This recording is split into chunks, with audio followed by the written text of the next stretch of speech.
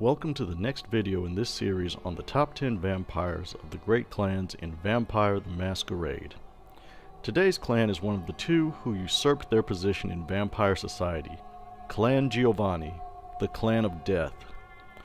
The Giovanni's hat is that they are merchants, necromancers, and degenerates, as in, my sister can't possibly be this cute kind of degenerate, and they can't say no if they're dead kind of degenerate. The Giovanni are equal parts family, corporation, and cult. So, without further ado, let's take a look at I vampiri più famigerati della famiglia, the top 10 vampires, in no particular order, of Clan Giovanni. Number 10. Claudius Giovanni. Let's start with the vampire who, for much of the clan's history, sat at the right hand of the father. Very Catholic.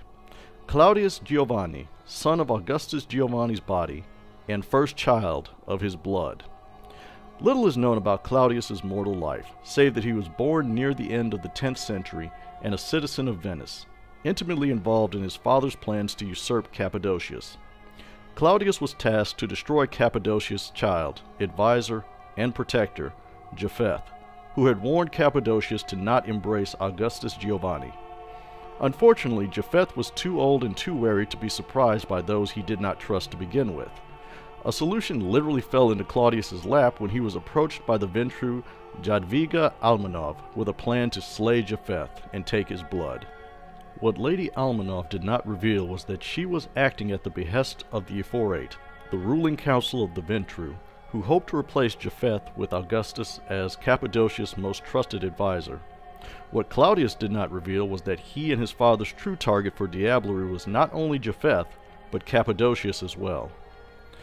Together, Lady Jadwiga and Claudius recruited a cabal of elder vampires, one from each clan, to aid in their scheme, which became known in later years as the Conspiracy of Isaac, which is an interesting name. The biblical Isaac was nearly sacrificed by his father when, at the last moment, an angel came down and stopped Abraham, directing him to sacrifice a ram that conveniently got itself stuck in a bush. Isaac being the false sacrifice, and the ram being the true sacrifice to God. Japheth is the false sacrifice, though he would meet final death anyway, but the true sacrifice was intended to be Cappadocius, who had ambitions of reaching godhood himself. Anyway, once the conspirators were enlisted, Claudius hoped to bind their loyalty with a little party, and some party favors. 13 carefully selected mortals that they would drain dry in anticipation of tasting Japheth's potent vitae. Unfortunately, you sometimes get party crashers. Even worse when those party crashers are the founders of the Camarilla with a freshly shined boot for their asses. You see, the founders wanted the Cappadocians to join the Camarilla, and Lord Hardestadt of Clan Ventru had gone to the Ephorate as well for permission to attack Claudius. The Ventru, deciding to play both sides, allowed Hardestadt to attack, figuring that whoever won would be under their influence. Claudius and the Conspiracy of Isaac panicked, and rather than dining on the hapless mortals at their leisure, embraced them and fled the castle, hoping that their newly created fledglings would buy them time. According to the Giovanni, Claudius managed to diablerize Japheth later that year at the monastery of St. Timothy, moments before his father attacked and diablerized Cappadocius himself. After the event known to Clan Giovanni as the Bite, Claudius served as his father's agent during the negotiations and signing of the Promise of 1528, with the founders, now known as the Inner Circle of the Camarilla, who clenched their teeth and recognized the wholesale destruction of the Cappadocians as a fait accompli. No use crying over spilt milk. They recognized the Giovanni as the successors to the Cappadocians, and they pledged to stay out of each other's business. A century later, Claudius discovered an artifact called the Khazar's Diary, which described the means by which the endless night could be achieved. As a clan of necromancers, the Giovanni were very interested in tearing down the spiritual wall between the realms of the living and the dead, known as the Shroud, in the name of using their necromancy to rule the world. Very cartoony, but whatever. If you know anything about the setting of Wraith the Oblivion, and its successor Orpheus, you'll also know why letting in what exists in the underworld is the worst fucking idea imaginable. But hey, bad guys do what they do. After sharing his new tome with Papa Augustus, Claudius raided the Cappadocian library at Erses in Turkey, stealing whatever he thought was useful and burning the rest. Big mistake, Claudius. When he returned to Venice, he found his father in the company of a mysterious entity called the Capuchin. Now, the Capuchin is one of those fill-in-the-blanks as your story requires characters. Is he a vampire? Is he a wraith? Is he part of the true Black Hand? Please consult your storyteller. Anyway, the Capuchin had a deal with Augustus Giovanni. In exchange for Giovanni's lore on necromancy, it would give the Giovanni access to some very interesting secret books from the Vatican and other pieces of lore. Today, the Capuchin had a nice juicy one. Notes from Japheth, indicating that Augustus's diablerie of Cappadocius had been incomplete, and that the only way for Augustus to obtain the true power of an Antediluvian would be by devouring the true vessel, containing the remaining blood and soul of Cappadocius. Where was the true vessel to be found? Ereses. Guess who just destroyed Ereses? Claudius. Now guess what Claudius didn't bring back from Ereses? The true vessel. Oops. Claudius was on the receiving end of one of the most brutal beatdowns in the history of vampire. To put it simply, Augustus bashed his son's skull to pieces with his bare hands. Big ouch. The Capuchin stood silent as Augustus vented his fury on his son, and when it was over, claimed the remains as payment for services rendered. What a mysterious entity with a taste for necromancy would need with a dead Giovanni vampire, I leave to the listener's imagination. But Claudius's corpse does turn up 2 centuries later in Egypt, interred in the tomb of the Cappadocian Methuselah, Lazarus. Number 9. Marianna. And now for a little more on Claudius Giovanni. You might think that burning down Ereses, the screw-up that got him brutally murdered by his own father, was his biggest mistake. Well, here's the close runner-up. He sired a child, his final child, Marianna. And Marianna is the only canon Giovanni who openly opposes the clan. In fact, she has spent over 500 years trying to destroy the Giovanni. In life, Marianna was a simple peasant, who would have likely been born, lived, married, popped out a few kids, grown old, and died. But fate seized hold of her when Claudius Giovanni's ghoul, Lothar, invited her to a feast at his master's mansion. Though she imagined she was to be a guest, she was, in fact, the meal, intended for Claudius's rarefied palate. She was powerless before Claudius's dominate, as he ordered her to disrobe and sit on a human-sized silver platter. She didn't even notice when Claudius had a specially designed collar attached to her neck, nor when the dagger punctured her veins and a tap was installed, so that Claudius and his fellow conspirators could sample the various mortal vintages at their leisure. Marianna's fate was to die then, but for the treachery of Claudius's carriage driver and the intervention of Hardestat, who arrived at the Giovanni's castle with a contingent of battle-hardened ghouls. Marianna had already had most of her blood drained, so it was a simple matter for Claudius to embrace her and give her one final command: fight Hardestat's soldiers to the death, theirs or hers. Yet, in the ensuing chaos, Marianna shrugged off the effects of Claudius's disciplines and escaped. She was discovered by the Cappadocians and granted refuge at the monastery of St. Timothy, where she undertook a futile vow of silence in the vain hope that the sacrifice would free her from the curse of Cain. She was present when the Giovanni and the founders attacked the monastery, as well as the diablerie of Cappadocius. Marianna fled east into Asia for a time, where it is rumored that she studied the secret death arts of the Middle Kingdom and the underworld of the Asian dead, the Yellow Springs. When she returned to Europe, she was firmly on the path to fight against the Giovanni who had created her at all costs. Since then, she has been a lone hunter of Giovanni vampires, killing many in her 500-year career. Her journey has been guided and protected by none other than the spirit of the slain Cappadocius himself, who led her to Ereses before its destruction by Claudius. She studied the lesser key of Cappadocius, teaching her several thaumaturgical and necromantic abilities that even the Giovanni do not possess. At times she felt overwhelmed by Cappadocius's presence. At others, she felt utterly alone. Though the other vampires who were embraced by the conspiracy of Isaac, calling themselves the children of Isaac, have aided Marianna and she them, she does not consider herself one of them. Marianna's struggle of 5 centuries came to an end in 1972 in Boston, Massachusetts. During an ambush set up by Andreas Giovanni, the capo of the Giovanni in Boston, Marianna was apparently killed in the fight, though the details remain scarce as to exactly how. Some suggest that she was killed by evil wraiths called specters. Others say that she embraced a child of her own before giving up her life and ascending to heaven. Yet, Marianna's legacy outlived her. In 1999, the remaining children of Isaac laid the soul of Cappadocius to rest, using a ritual Marianna spent decades researching, but did not live long enough to complete. Number 8. Genevra Giovanni. One of the popular talking points of Camarilla flunkies is how their myriad enemies are all united. The Sabbat are united, the Assamites are united, the followers of Set are united, and the Giovanni are united. Therefore, the Camarilla must also be united, usually said by someone who means for the listener to unite under their leadership. And the Giovanni work hard to present such a front, but it is like flowers in a cemetery, hiding the rotting corpses beneath the ground. And such was the life of Genevra.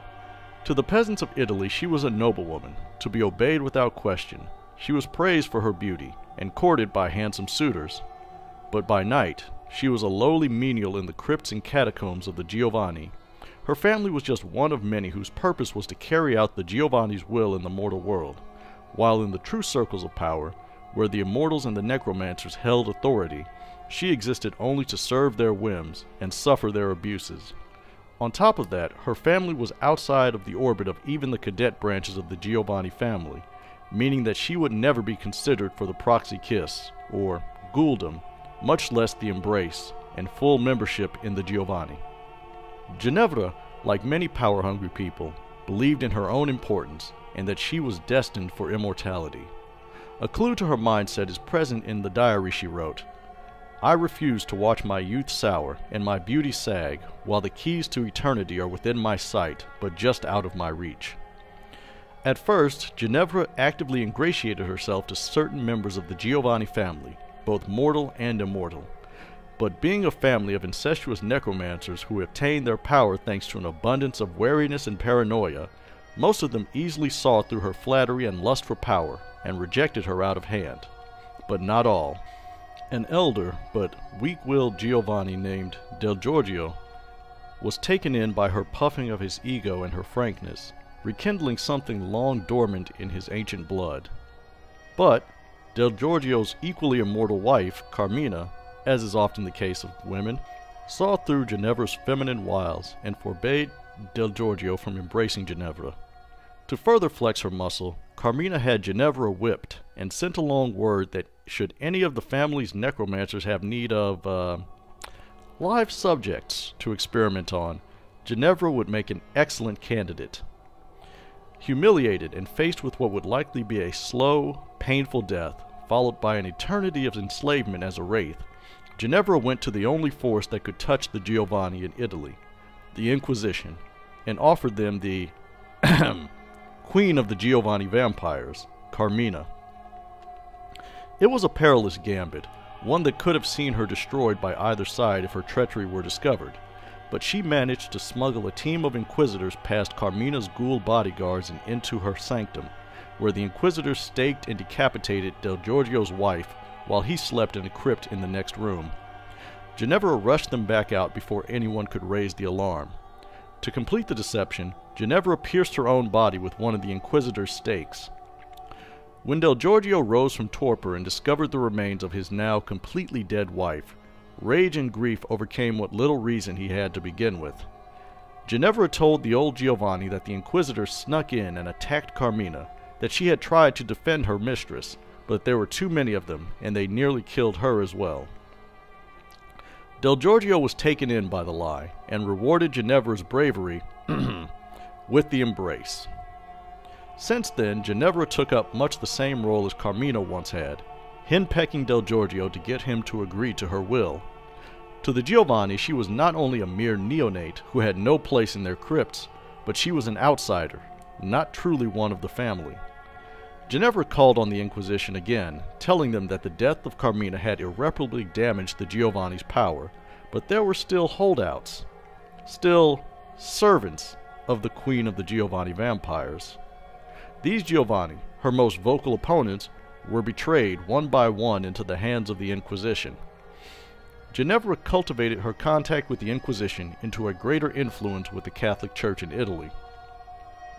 She used this influence to point the Inquisition away from the Giovanni family as a whole and towards others such as foreigners, heretics, witches, peasants, and non-Giovanni vampires. Using Del Giorgio's status, she strong-armed the necromancers into inducting her into the necromantic mysteries of the clan, granting her not only status, but magical power as well.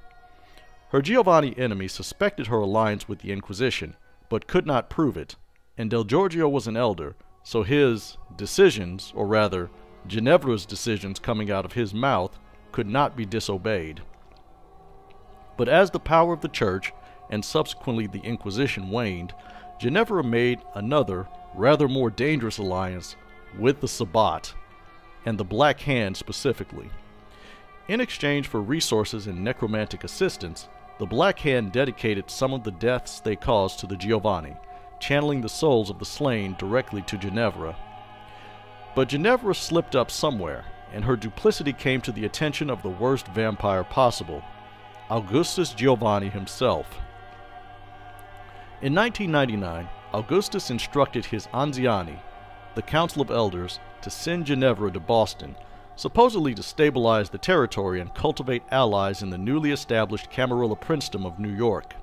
He also sent a message ahead to Francis Milliner in Boston, head of the Milliner branch of the Giovanni, that he had permission to kill and diablerize Genevra for her betrayals. The Milliners ambushed Genevra on the street, riddling her with bullets. She tried to escape into the subway, but more Milliners were waiting for her there, nearly taking her skull apart with gunshots.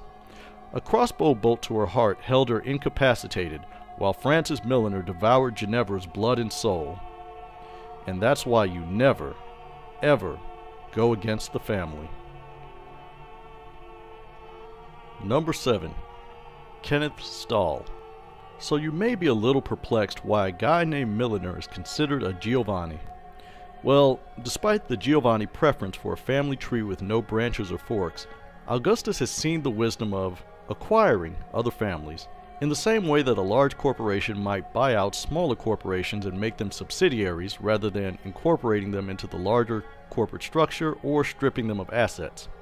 And there are a number of such subsidiary families of the Giovanni: Milliner, St. John, Rothstein, Duncern, Pisanob, Putanesca, Rosinelli, and Della Passalia, to name some of the larger ones. Kenneth Stahl is a member of the Ghiberti family, once Italian but infused with Dutch and African bloodlines, thanks to their participation in slave trading, weapon smuggling, and mercenary work. On the mystical side, the Ghiberti are the creators of the cenotaph path of necromancy, which permits a necromancer to manipulate a wraith's fetters. Now, without getting too deep into wraith lore, a fetter is an object in the mortal world important to a wraith that allows them to hang around near the mortal world and interact with it. Destroy a wraith's fetter, and the wraith either falls into oblivion or is stuck in the underworld. But back to Kenneth Stahl. Stahl was born in 1645 to Dutch and African parents respectively. He was brought into the family business early and excelled. His primary area of responsibility was smuggling weapons into the hands of Dutch settlers in Cape Colony, which they would put to good use in pacifying the native Khoisan people. This relationship opened up Cape Colony for other investments by the Ghiberti, further enriching the family. In 1680, when Stahl was 35 years old, he was granted the embrace by Henry of Saxony and dispatched to join the primary Giovanni operation in Cairo, Egypt. Stahl acquitted himself well in Giovanni business, rising to the number 2 position behind the Capo of the city, Federico Giovanni. But then Marianna arrived in Cairo and lopped Federico's head clean off, which put Stahl in the boss's chair and gave him the responsibility for catching Marianna. Needless to say, he did not succeed. Stahl's ultimate fate in the modern nights is unknown.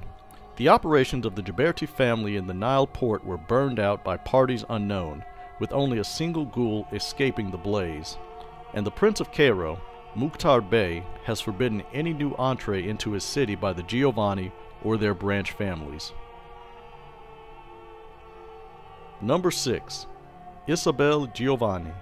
The career of the usual Giovanni vampire follows a particular path: birth, childhood, generous amounts of incest, necrophilia, child molestation, drugs, necromancy, earning for the family, ghouldom, even more degenerate acts, more earning for the family, and finally, the embrace. In that respect, Isabel is the classic Giovanni. She was neck-deep in the most unsavory practices of the clan in her mortal life, even going so far as to pull a Circe Lannister and let her brother put a baby in her. After doing a short run as a teen mom to her brother's three-legged baby, Isabel earned the proxy kiss. It took Isabel 2 decades to work her way up from ghoul to vampire, thanks to her skills in necromancy and diplomacy. In 1714, Fortunato Giovanni gave Isabel the embrace. Since then, she has worked faithfully for the clan as both a diplomat and an infiltrator.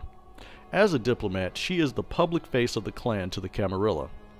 As an infiltrator, she has possibly over a dozen identities across North America, and even sits on the Primogen Council in a few cities. But whatever face she wears, she can gain entrance into the conclaves and councils of the Camarilla almost without effort.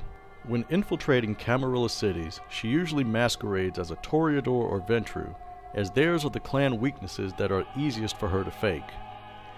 The rumor that follows Isabel is her unusual feeding habits.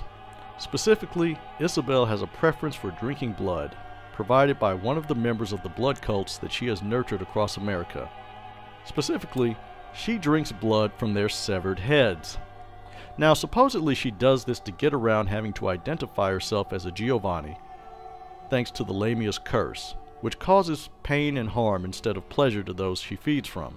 A curse that allegedly afflicts all Giovanni, although racking up a collection of severed heads every time one feeds would do more to expose one's identity than a few perpetually injured mortals. Of course, since only a handful of vampires have ever actually observed her feeding, and none of them are non-Giovanni, it remains but a rumor.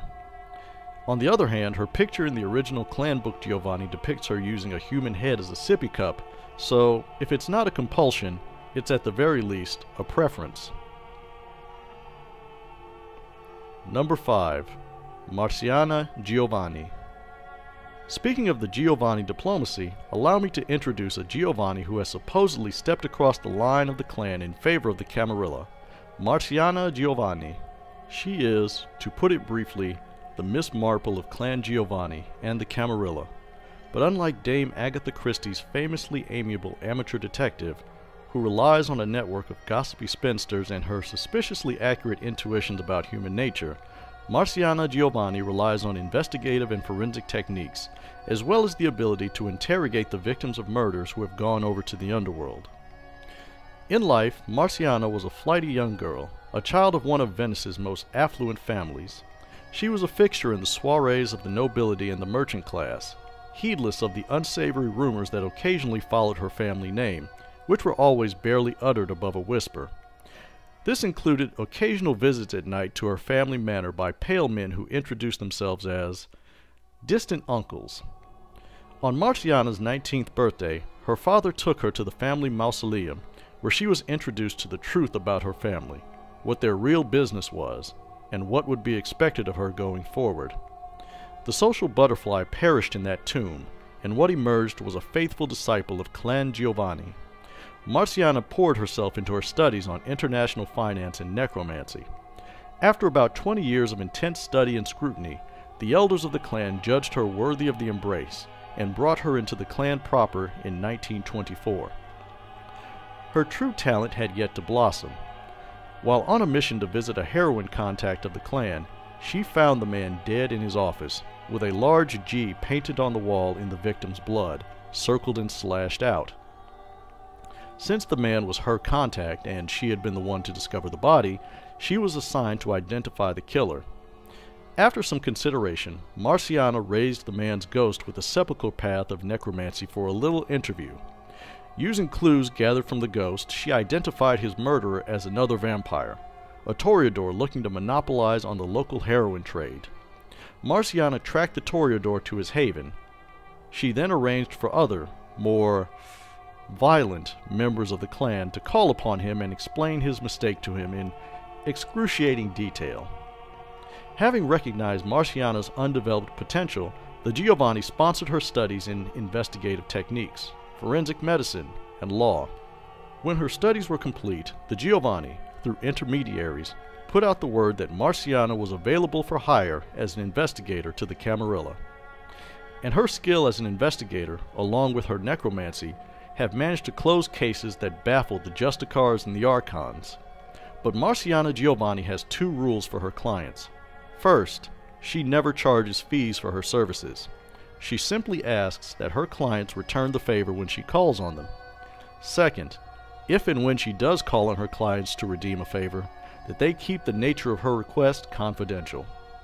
Her effectiveness and confidentiality have built her a web of contacts within the Camarilla that extends from Europe to North America, from street-level neonate coteries to the highest levels of the Camarilla, the inner circle, who, unbeknownst to each other, are all in her debt to some extent.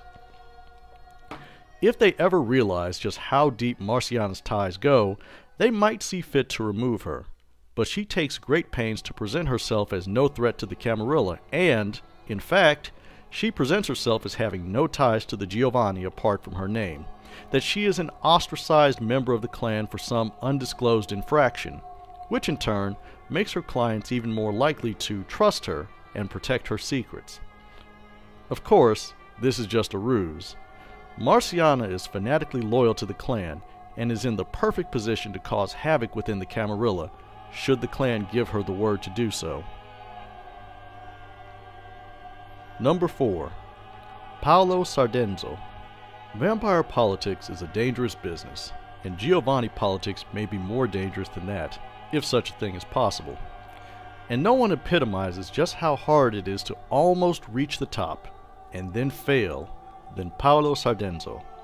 He was a diplomat in life, and a member of the Giovanni on the distaff side, who took after the necromantic interests of his mother's family. In 1821, Diego Giovanni made him a ghoul. Paolo successfully played the Camarilla and the Sabbat against one another in Italy, using the revolutionary societies active in Italy at the time, with the ultimate goal being to throw the Austrians and their Ventru patrons out of Venice. Now, the Ventru prefer to keep all of their disagreements in-house, but there are factions within the Blue Bloods on ideological and national lines, and Paolo knew about these factions. So he paid a call on the Ventru of Prussia to offer secret support in their war against Napoleon III of France and Napoleon's La Sombra and Toreador backers, in exchange for a little help with the Giovanni's Austrian problem. With Italy finally united in 1866 and the Austrians kicked out of Venice, Paolo was rewarded for his role with the embrace in 1867 under Giovanni del Giorgio. The embrace didn't slow him down one bit, as he brokered deals between the Giovanni and the Gangrel and Nosferatu of Europe, who occasionally found themselves strapped for cash. During World War I, Paolo, by then a master necromancer and aware of Augustus's scheme to bring about the endless night, decided that the tools of total war were the perfect means of harvesting souls for the clan's ultimate victory. He swam through the battlefields of Europe like a shark, gobbling up the souls of the dead as quickly as his necromantic traps could allow. Unfortunately for the otherwise handsome Paolo, an errant shell hit one of his havens, exposing him to the cold, cleansing light of day. Paolo survived by frantically burrowing himself into the earth, but the damage was already done. The left side of his face and his left arm bear the horrendous scars that he would carry with him into the modern nights, giving him a kind of Harvey Dent Two-Face aesthetic. Despite this figurative and literal loss of face for Paolo, he was undeterred and pressed for the clan to tear down the shroud between the lands of the living and the dead, even after Valentina della Passaglia returned from the underworld to warn the Giovanni of what would really happen if the shroud were to fall. Paolo suffered a further loss of favor with the clan when a group of wraiths, veterans and victims of World War I trapped by Paolo, managed to escape and swore vengeance against Clan Giovanni, and appropriately styled themselves the Bloody Legion, under the command of Gaston Bellidotti. The exploits of the Bloody Legion is detailed in Wraith, the Great War, which, if I have to do it in a full body cast, I will make a video about it. Paolo suffered a series of humiliating defeats before the Bloody Legion met its end in the Great War in the underworld, leading to Paolo's unofficial exile from the clan. When World War II broke out, Paolo resumed beating the drum for the Endless Night ceremony. The Giovanni, more interested in the outcome of the war than in destroying the Shroud, ignored Paolo, until he decided to take matters into his own hands. With a coterie of loyal followers, he set off for the Eastern Front, to reap a harvest of German and Russian souls and enact the ceremony himself. The family didn't take kindly to this disobedience. A group of Giovanni members caught him, staked him, and shipped him off to Venice to face judgment after the war was over. Paolo's unlife was spared at the behest of Diego Giovanni, though his punishment was twofold. First, he was to be blood bonded to his former domitor, Diego, who had sponsored him and also suffered a loss of face due to Paolo's actions. Second, Paolo was to remain staked until such time as Diego decided to free him. A stake in the heart and stuffed in a box, otherwise known as vampire timeout. And it was a nice long timeout of about 40 years. In 1985, Diego ordered Paolo freed from the stake and gave him another chance, so long as he stopped his tinkering in the underworld. Paolo agreed. Not only did Paolo keep what was left of his nose clean, he made himself useful to Diego in the 15 years after the stake was removed. Paolo quickly acclimated himself to modern society and technology, and even convinced Diego to make some modest tech investments that became very lucrative. Now Diego is still wary of Paolo, but finds himself relying on Paolo more and more, especially in the wake of the sixth great maelstrom in the underworld. Number 3. Enzo Giovanni. The Ghostbusters always warned us to never cross the streams, but we're about to do just that. Those streams are Vampire the Masquerade and Werewolf the Apocalypse, and at the intersection of these two streams is Enzo Giovanni.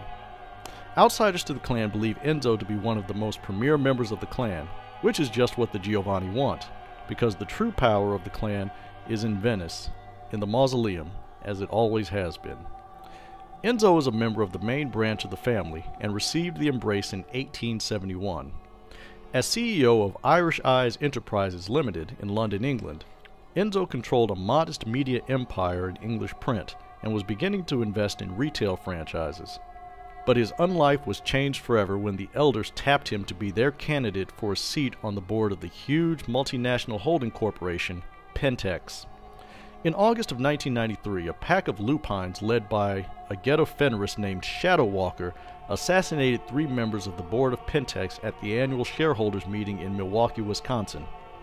Enzo, despite his modest success by Giovanni standards, was considered expendable, and his role for the clan was to serve as a visible target for the Giovanni's enemies, including those within Pentex, so that when they investigated Enzo or tried to strike him, they would be exposed for the Giovanni to destroy.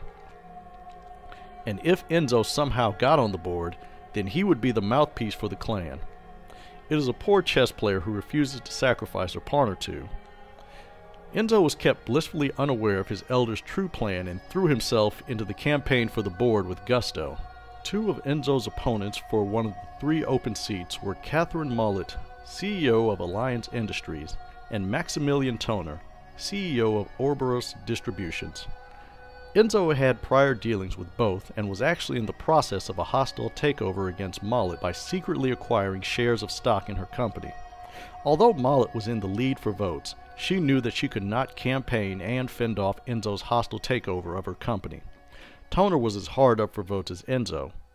The board members were fully aware of what exactly Enzo was and the clan's plans for him, and did not want a Giovanni on the board of their company. They attempted to assassinate Enzo by manipulating another member of the Ghetto Fenris into attacking him, but Enzo survived the attack and took refuge with an ally in Milwaukee. Realizing how serious the race had gotten, Enzo invited Mullet and Toner to a meeting and made them an offer they couldn't refuse. an alliance for the 3 open board seats. Toner agreed almost immediately, but Mollet conditioned her offer on Enzo's stoppage of the takeover of her company. With the alliance in place, and after Enzo recovered from the werewolf attack, he politicked hard for votes, meeting with individual shareholders to introduce himself, pressing the flesh, and picking up enough votes until he was in second place. Toner, even with the alliance, was still out of the top 3, and threatened to withdraw from it. Enzo took Toner aside and made him a new offer: shares of Irish Eyes in exchange for his votes going to Mollet and Enzo. Toner's votes would make Enzo and Mollet a lock for the board, and Toner agreed. But now, Mollet began to fall out of the lead as other candidates engaged in a shameless campaign of flagrant vote buying. Enzo reacted by campaigning for Mollet, shoring up her lead at the expense of his own position. Then Toner turned around and stabbed Enzo in the back by casting all of his votes for Mollet alone, bumping Enzo out of the top 3. But Enzo had one card left to play. He switched gears to discredit the vote-buying candidates that were ahead of him.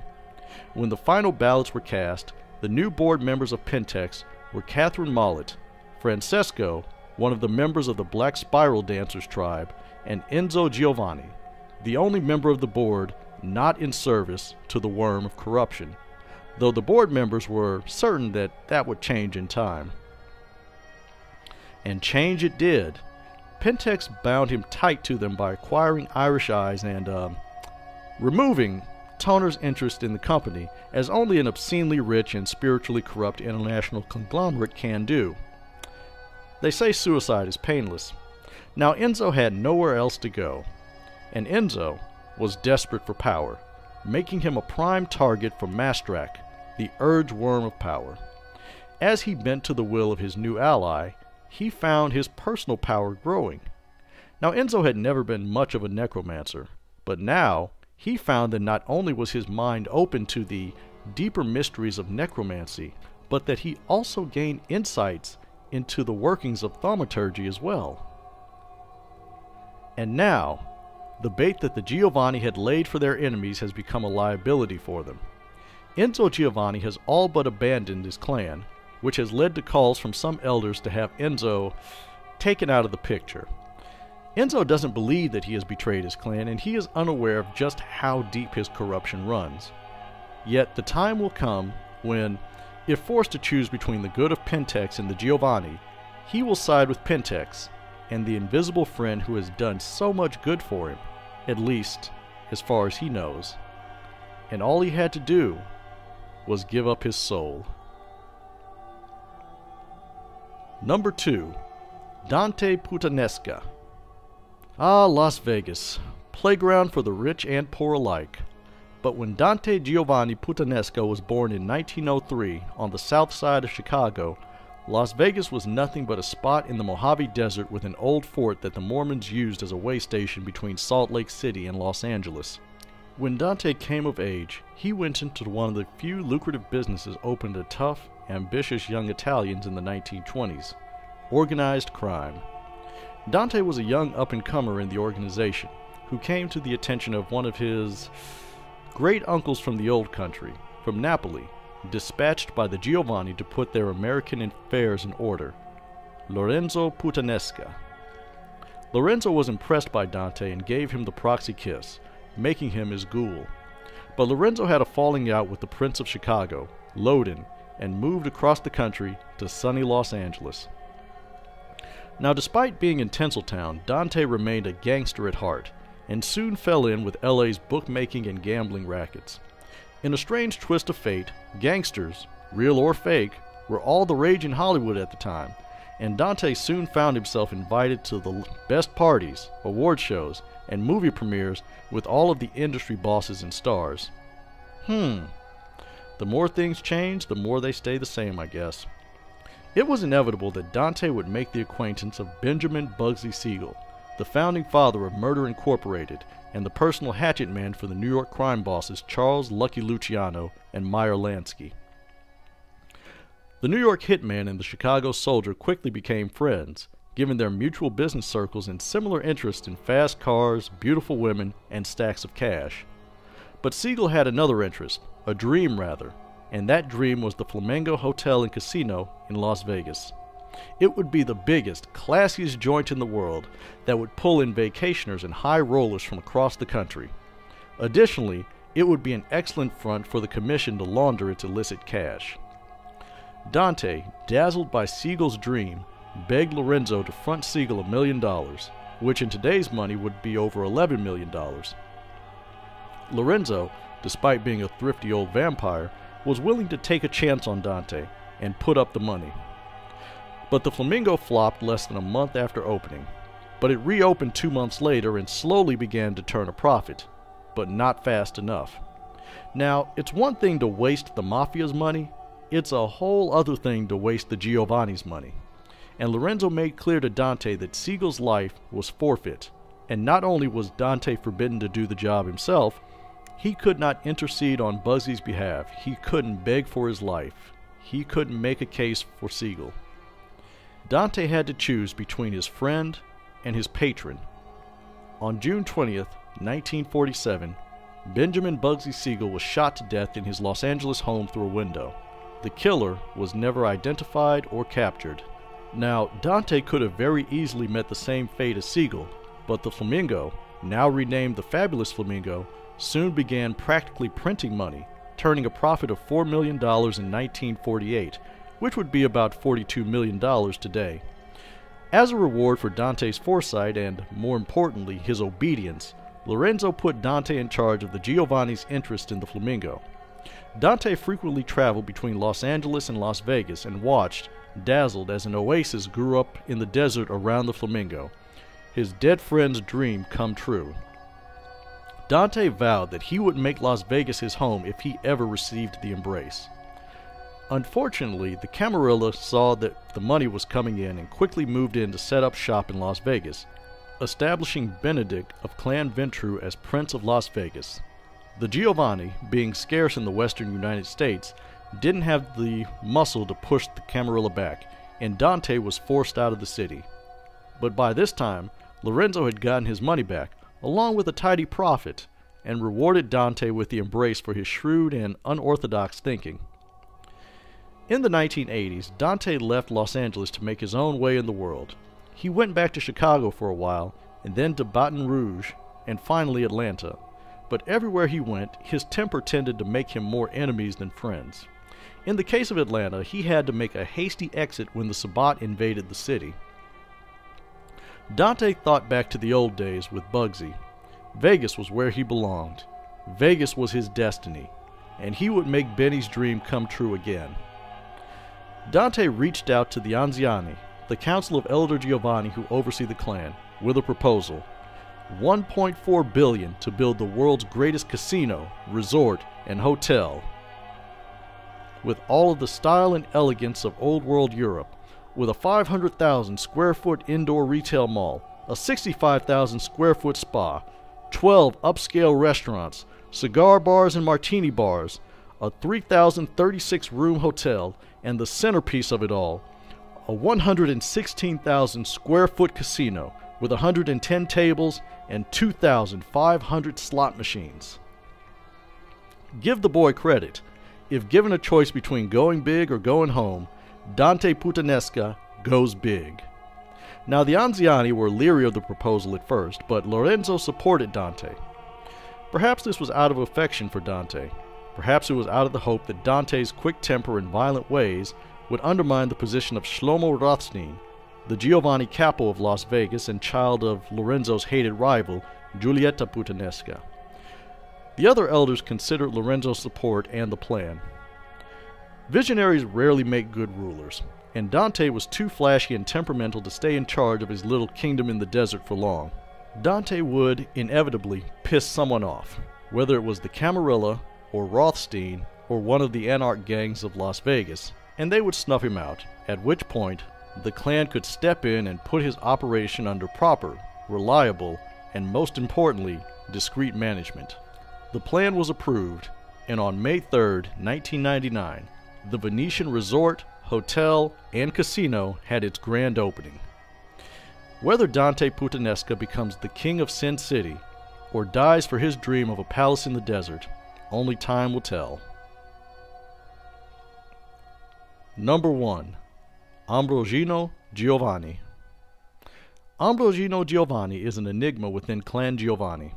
A bastard son of a disfavored branch of the Giovanni family, Ambrogino has risen, to put it biblically, to sit at the right hand of the father, Augustus.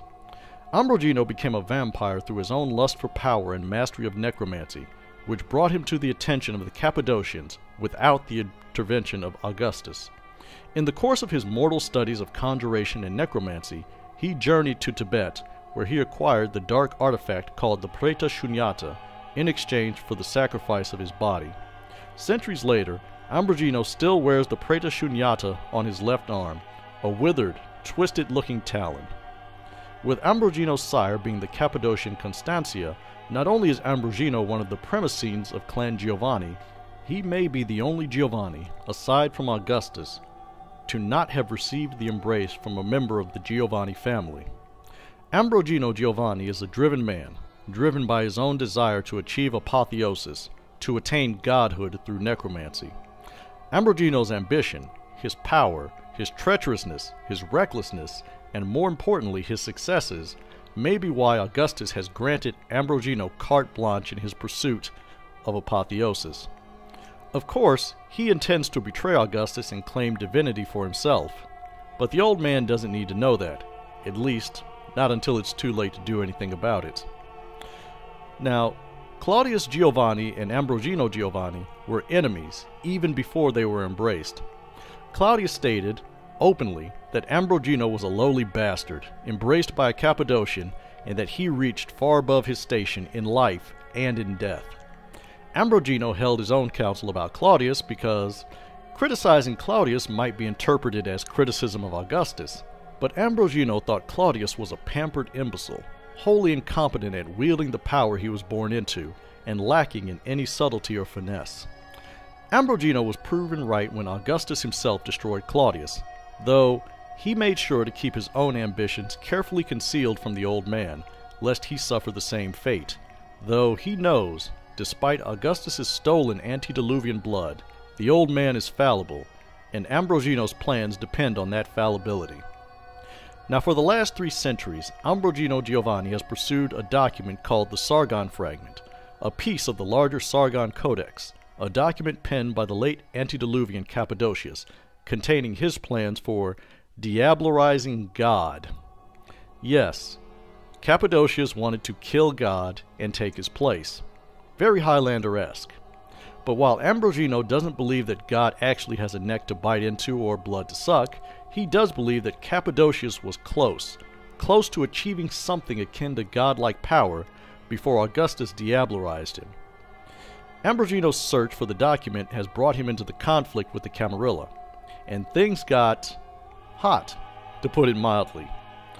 Sometime on September 2nd, 1666, a coterie of vampires affiliated with the Camarilla, the Children of Isaac, broke into the mansion of Ambrogino's Tremere ally in London, André Malott, seeking evidence on the Sargon fragment.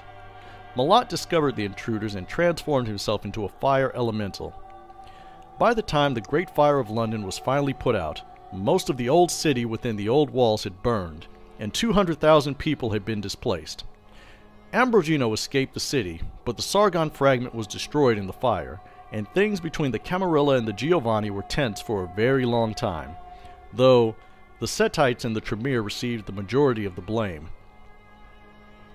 In 1680, Ambrogino claimed credit for the death of Maria Asuncion, the last Cappadocian, well, the last Cappadocian loyal to Cappadocius. Lazarus and Angelique apparently don't count.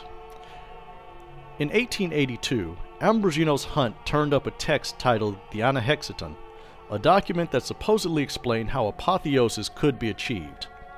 He returned to the mausoleum to decipher the text and allow some of the heat that he had accrued in his mad dash around the world to cool. When he wasn't working on unlocking the Anahexeton, Ambrogino scoured the underworld for the artifact form of the Sargon fragment. Now those who understand the lore of the underworld and the doings of the restless dead know that certain items, destroyed in the mortal world, can appear again in the underworld in the form of relics, the memory of the object or thing that was destroyed, just as wraiths are the memories of dead mortals. Ambrogino spent decades scouring the underworld through scrying and dispatching Wraith servants to search for the Sargon fragment.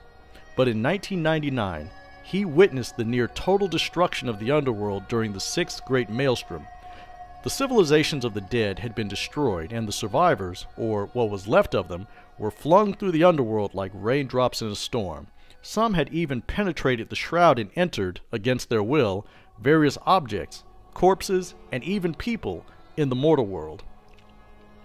Ambrogino, more curious than disturbed, ripped several of the shrieking, broken ghosts from such objects as they had taken shelter from the storm in the mausoleum, and harshly interrogated them. The gibbering, wailing wraiths revealed that the destruction of the underworld was preceded by the appearance and apparent ascension of 3 glowing beings. Ambrogino wanted to know what they looked like, where they had gone to, and other information. But when the wraiths could not answer any more of his questions, he simply had them destroyed. After a week of reflection, Ambrogino departed from the mausoleum on a journey to the ruins of Ereses. The last words he said before leaving the mausoleum: "Perhaps Cappadocius was right all along." So, that was the top 10 members of Clan Giovanni, the Clan of Death. As should be clear from the sample of clan members, the Giovanni are united not only by common blood, but by a common lust for power, both in the material and spiritual realms. Next on the to-do list is the Clan of Shadows, the La Sombra. Until next time.